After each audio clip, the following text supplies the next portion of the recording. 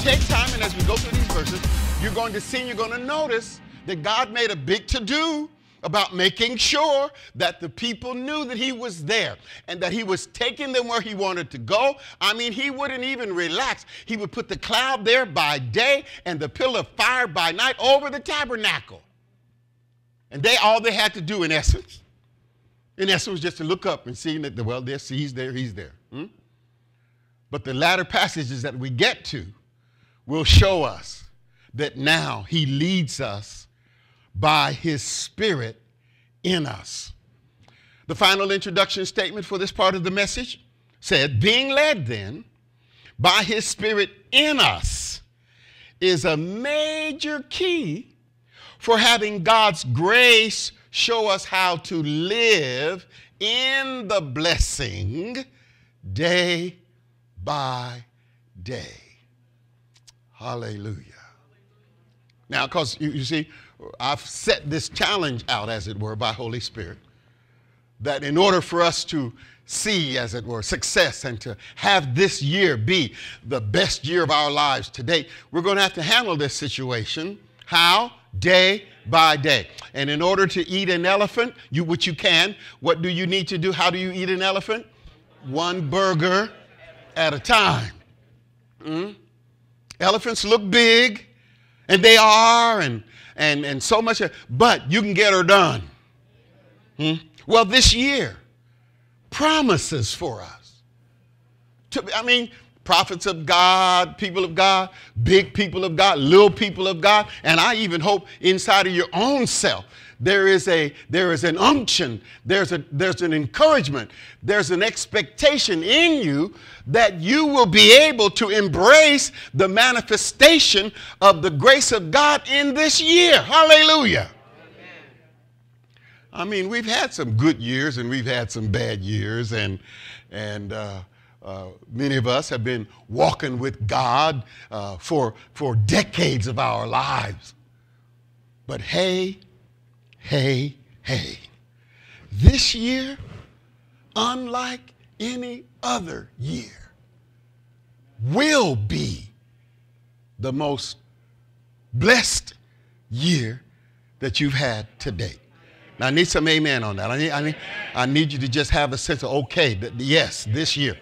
Now, we've chunked out several days of this year already. A whole lot of seconds have gone by. Some weeks have passed by. And maybe there's been some slap upside the head early up in here and all of that. But nonetheless, you hold on to your determination to walk this year out day by day by day.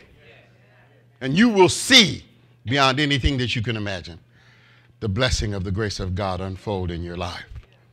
All right, so here we have in the main text section, here we have our first highlight point, God on the job. Yes, he is. Now, again, I'm sorry, I don't have this verse up here, it just came to me a little while ago. There's a verse, I need you to write this one down. Psalm number 121, stanza 4. Psalm number 121, stanza 4. Let me see if I had it up here real quick. Here we go. Behold, he that keepeth Israel shall neither slumber nor sleep. So say out loud, God is on the job. Now get real personal. God is on the job about my life. Come on. Listen. He is handling some things for you. I mean, like right now.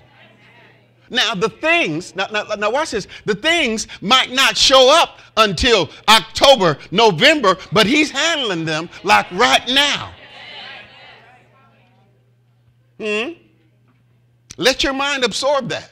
God is on the job. And he does not slumber, neither does he sleep. So in essence, we can say nothing gets by him. And really, in my push to keep us blessing-minded, grace-minded, when I say nothing gets by him, I don't want you to quickly start considering, oh yeah, there's some trouble here. It's not good. No, no, no. There's no blessing that he has in store for you that's getting by. Huh? He's on top of every blessing that he has for you. Oh, come on, help me up in here now. I don't have a whole lot of time.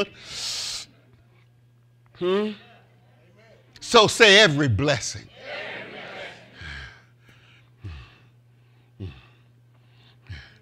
It's like God saying, I got this. Some of you may need a house. I don't know what. You may need better living conditions. I don't know what. But whatever it is, you just listen. Just listen for God to say, I got it. I got it.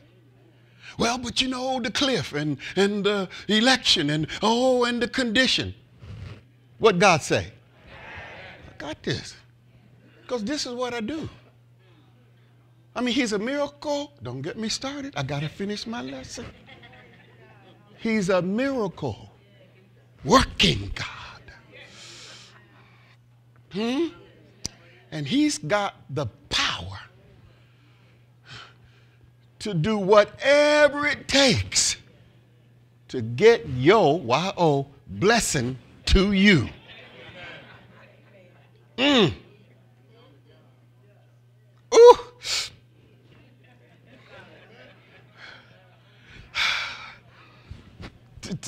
Say out loud or wave to somebody. Tell relax. Just relax. Relax. God got this. Well, the scripture text from main text is Exodus chapter 13. Here at verse number 21, and we're going to do 22. At verse number 21, you find these words. And the Lord went before them by day in a pillar of a cloud to lead them the way, and by night in a pillar of fire to give them light to go by day and night. Say it one more time. God on the job. Come on out.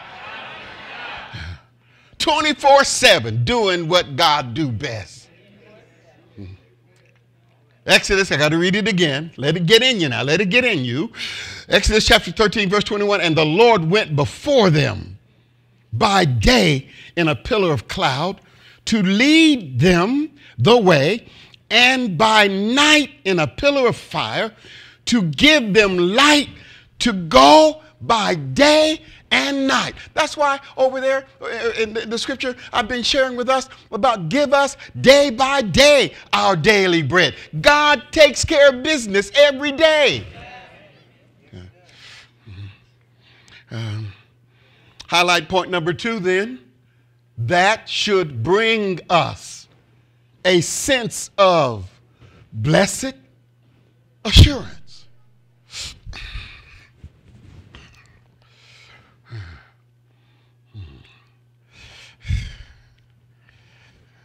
Now, this just this one few time, this one little time that I'm gonna kind of have you take a minute, maybe not a minute, take a few seconds to reflect on what do you have to be concerned about anyhow? What's been bugging you lately? Is there a little scratch in your crawl? Is there somebody or something that when you either see it or cross your path, or when you think about it, you get the grumblies, the early irps in your belly? You know your stomach. Have you ever had your stomach go early irps? when you thinking about something, or when you see somebody and you remember. And they listen, if they owed you that money, and if they had just given you that money, you wouldn't have had to do what you did. Everybody say out loud, Come on, yeah. But based on this scripture, God got that. He's not, listen, and this really sounds awkward. His blessings for you are not slipping by